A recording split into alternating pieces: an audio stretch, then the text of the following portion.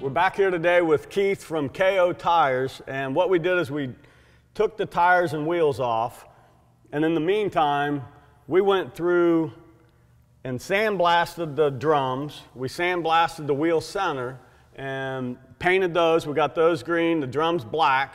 We also went through the entire brake system, got everything dialed in, and while we did that, what did you have to do to work on these wheels and tires? Well, these tires and wheels, this setup is called a suicide rim.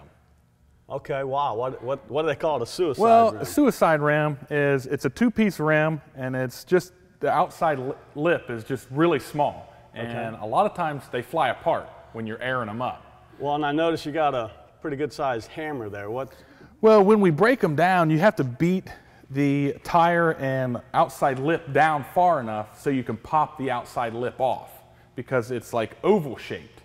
So if you can imagine, we got a circle and we got an outside lip that's oval shaped.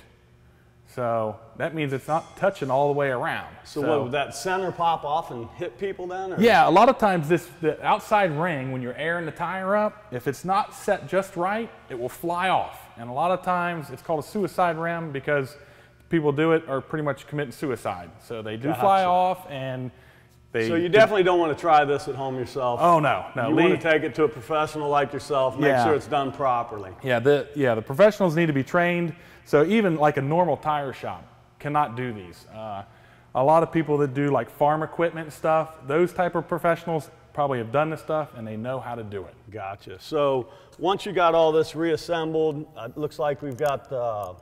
You powder coated the wheels.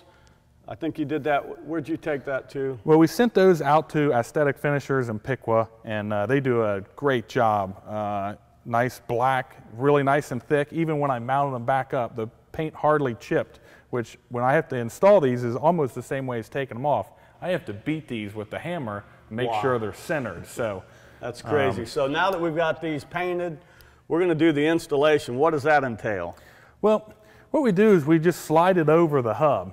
Now, this is not like a normal car setup. It has little wedges that go all the way around it, and it centers it just right. So you have to spin the wheel and tighten one up a little bit at a time to make sure it's nice and true. Otherwise, you're going to go down the road with the steering wheel shaking. So the truer we get it, the smoother the ride is on this. All right, Keith, why don't you go ahead and show me how to do a proper installation on these? All right, sounds good. Let's get to it. All right. So we lift it up on there, just slide it nice and easy. And there it is, just like that. Now we get the wedges on there and start them. Okay. And we'll go from there. So we get one started, and we'll go back on the opposite side, get the other one started, and just slowly work our way around the rim.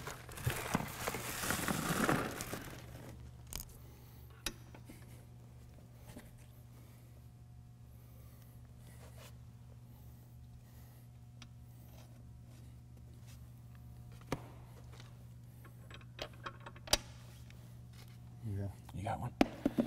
All right. So we got them all started.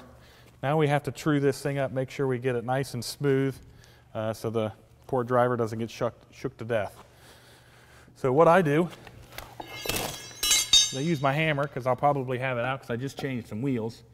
And I'll set it, I'll start out about 1 inch from the wheel and I'll spin it just to see how bad it is. So this is the highest spot that sticks out.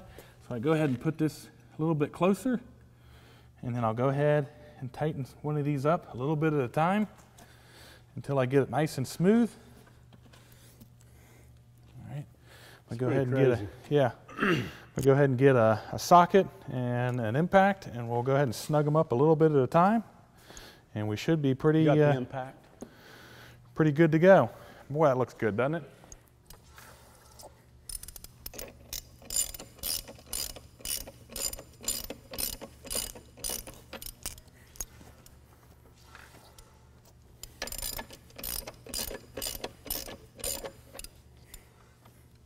Let me go ahead and hit the brakes.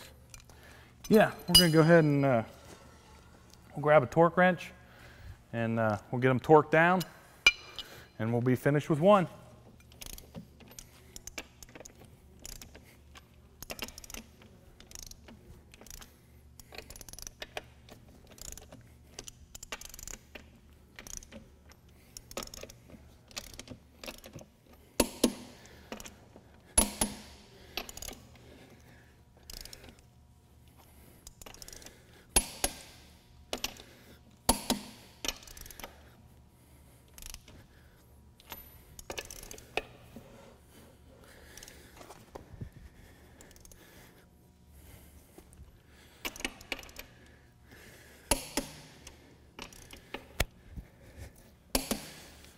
All right, there they are. There's one done. All right, let's go ahead and finish them up, and we'll see you next week.